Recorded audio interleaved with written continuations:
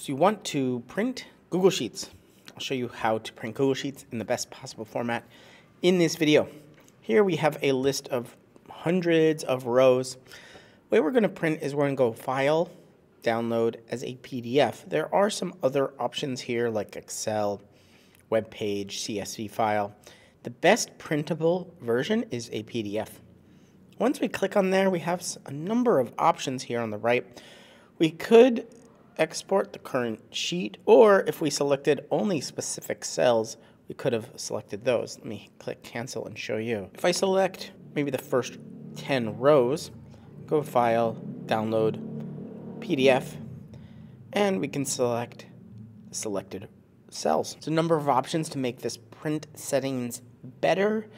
You can do landscape or portrait. You can scale, fit to width, height, or page. You can change the margins if you wish. And there's some other formatting options such as show grid lines. You can uncheck this and not show the grid lines. We can align differently, and we can even have headers and footers. Maybe we want to add page numbers.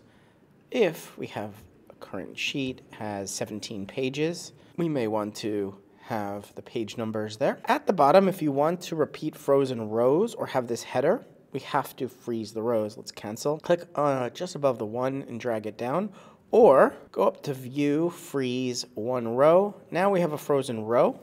So let's File, Download PDF again, and scroll down to Headers and Footers, and we have Repeat Frozen Rows. So you can see if I uncheck it, the headers are gone from each of these pages. But if I check it, there they go. You can see the frozen rows are repeated on each and every page.